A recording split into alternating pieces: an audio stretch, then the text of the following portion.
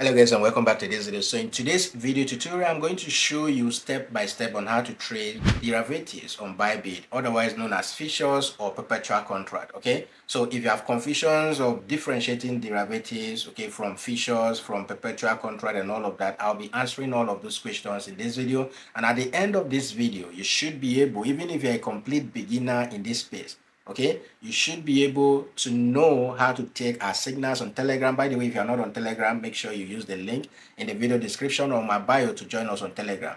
You should be able to take some signals, set TPs, okay, be able to do basic analysis, all right, to start trading futures on BYBIT and all of that. And we are starting a challenge, okay, for futures traders and all of that. In that challenge, I'll be teaching you everything. Okay, I'll be providing the signals and all of that. So you want to make sure that you are active on Telegram, because that is where everything will be taking place. So if you are not on Telegram, make sure you use the link on my bio or in the video description to join us. Okay, so with this being said, I'll be answering all the questions, every confusion you have about derivatives, futures, or perpetual contract. I will explain everything in this video. And if you see this video to the end, believe me, okay, I will take you from that beginner's level, okay, to advanced level when it comes to futures, derivatives, or perpetual contract trading in the crypto space. Now, for you to be able to follow in all of this, you need a BYBIT account, and I'm giving away $20 to everybody, okay, who just sign up with my BYBIT link in the video description. Okay, so make sure that you sign up. You can join us on Telegram. The links will be posted there. You sign up on BYBIT using that particular link and you get $20 welcome bonus and other bonuses that you stand, to gain when you sign up on BYBIT.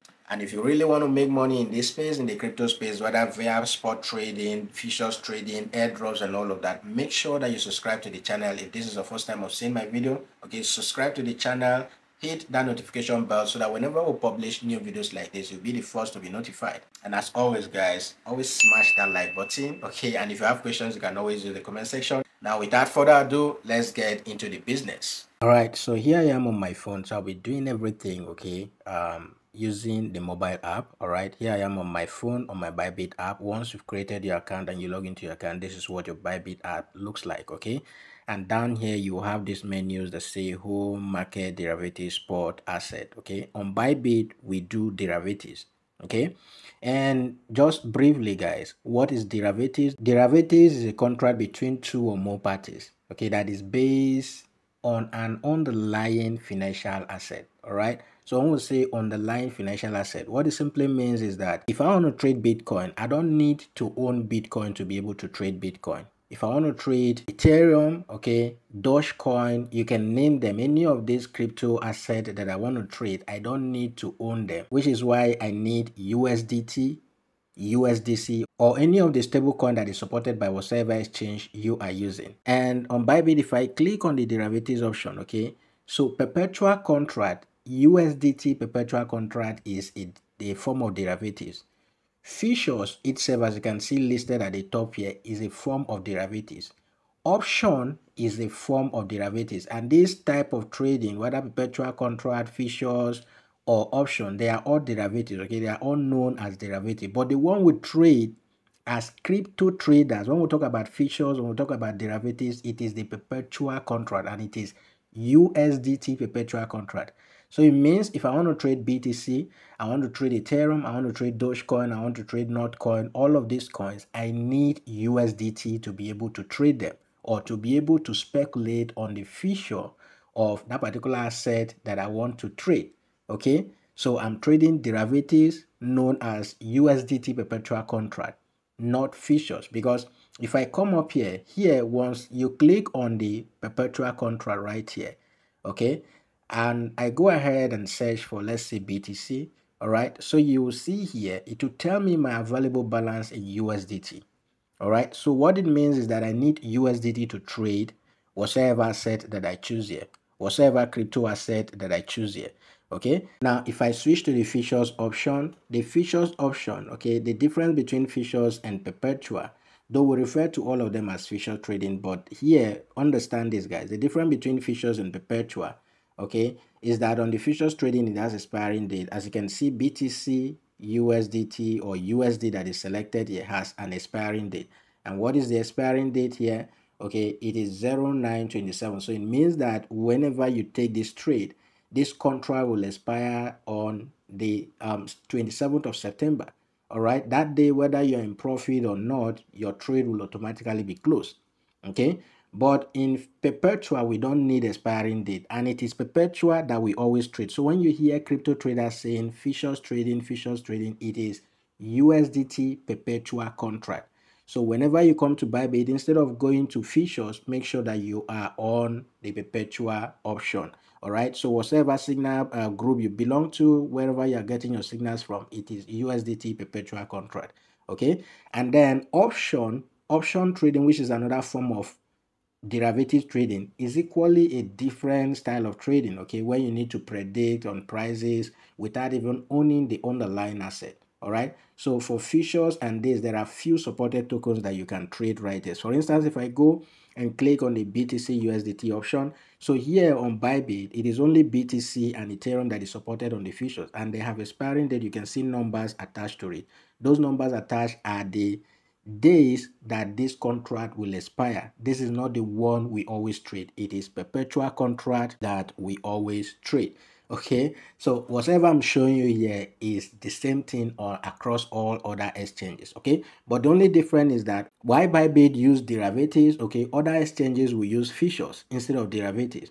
For instance, if I open my Binance app, okay, you see here that it is futures instead of derivatives. And when you click on the futures option, at the top here on Binance, you see USDM futures. This means you need USDT to trade here. If you go to CoinM futures, here you will need BTC, just like we have futures on BYBIT. Okay, then we'll have option trading and all of these other options that you have here.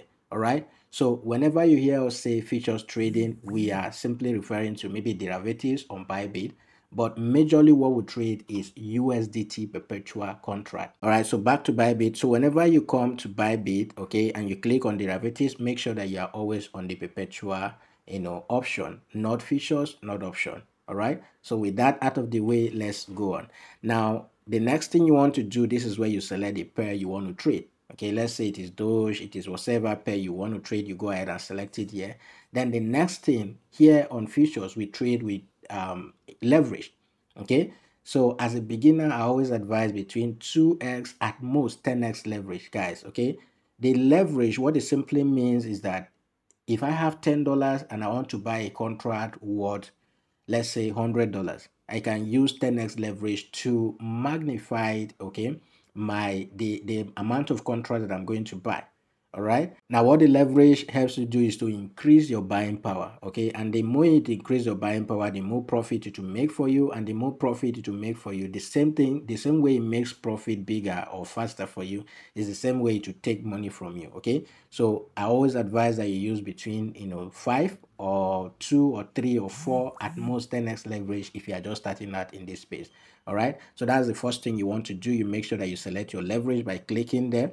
If I click on that option, here it says 75. I can go ahead and use the slider to adjust the leverage to what I want. Okay, let's say I want to use 20x leverage. I can go ahead and adjust that.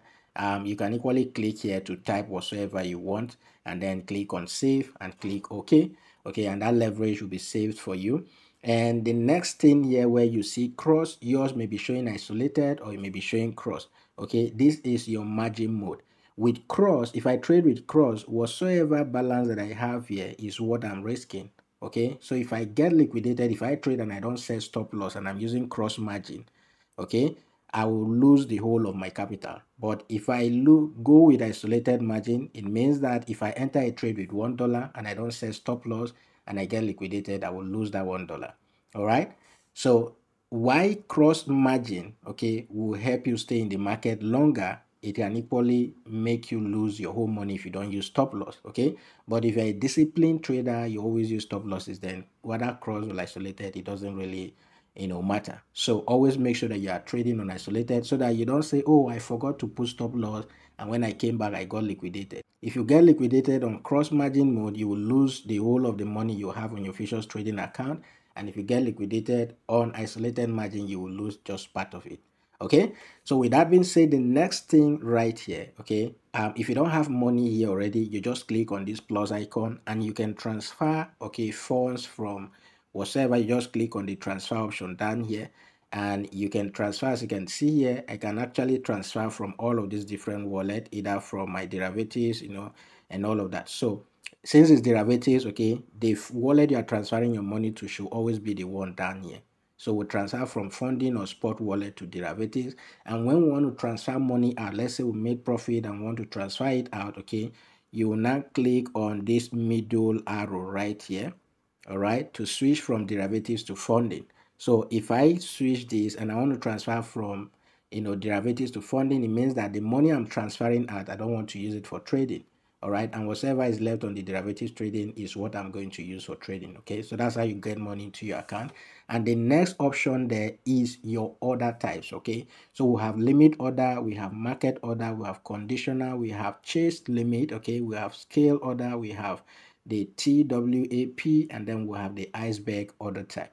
All right, the one that I use most of the time that I will be using in this trading challenge and the rest will be limit, okay, market, and then the scale order type. These are the three order types that we'll be using most of the time. All right, I've made videos explaining what limit order is, what market order is, what the scale order, how to use them already. So you want to make sure you check out that video on the channel. I will equally try to leave the links in the video description so that you go ahead and take a look at that. Okay, but as I said earlier in the process, just join us on Telegram live every day, and then you'll be able to learn how this different order type works. Now, if I go ahead and select the limit order, once I want to trade with the limit order, it means that I want to either buy or sell. Let's say if I go to the chart option here, right here, okay, you see the chart, and then this is a trade. The trade is where we can take all of our trades. But if I want to chart, I want to analyze this market, I will go to the chart option, and right here I can select any time frame of my choice and say, okay, we want to actually short BTC. Maybe if it pulls up back to this area, we want to take a trade down. Okay, then we can go ahead and set a limit order for that, so that even whether we are there or not, whether we are online or not, once it gets to that condition we have given it the price, okay, this will automatically trigger for us. All right, so you go ahead and put the price. We can say, okay, we want to short this when it gets to 58k. Okay, so you go ahead and put the price, and then down here is where you are going to put the amount of money you want to raise. Okay, now normally it will be in the name of the token that you are trading. Okay, so if I go ahead, by default it will be on this order by quantity. So if I click on that option and I click on confirm, you see that it will be in BTC. All right, but to be on a safe side, I just always change this to USDT where it says order by value. Okay, go ahead and click on that.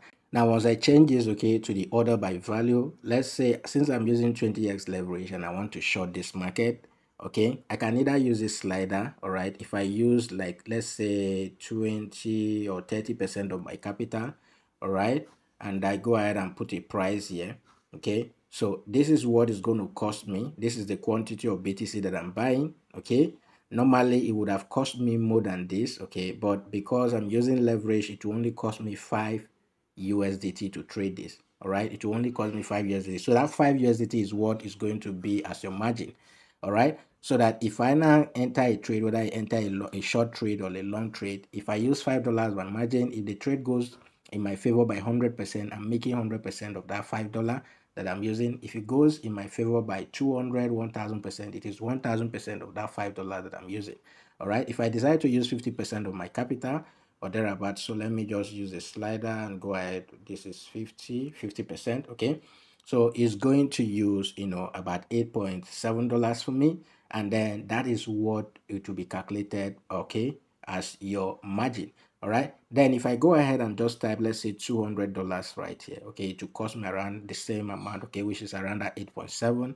If I type $300, all right, it will cost me around $14 or thereabouts. So what this simply means is that if I wanted to buy this amount of BTC, all right, it would have cost me $300. But because I am using 20x leverage, I only need $14 or thereabout to buy this amount of USDT.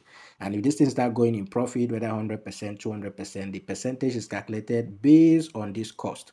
Okay, this cost that you see here, which is $14, and that cost is what is going to be your margin. All right, then if you want to set TPs, SL, that is stop loss, take profit level, before you enter the trade, you go ahead and click on this option right here. Now, once you click on it, let's say you are taking a signal, the signal says take profit at 55k. All right, so you go ahead and type 55K there. Sorry, we are shorting, okay, at 55K. Let me do that again. That's another thing you need to take note of. If you come in here to set the TP level, so if you want to long, make sure you're on the long option. If you are shorting, make sure you're on the short option. All right, so I'll go ahead and say my take profit will be around 55, okay, and then it will tell you when we get to 55 from your entry, your profit will be 83%, okay, and this is the amount of money you will make. And then you go ahead and say, okay, I want to put stop loss at 59K, so you put 59.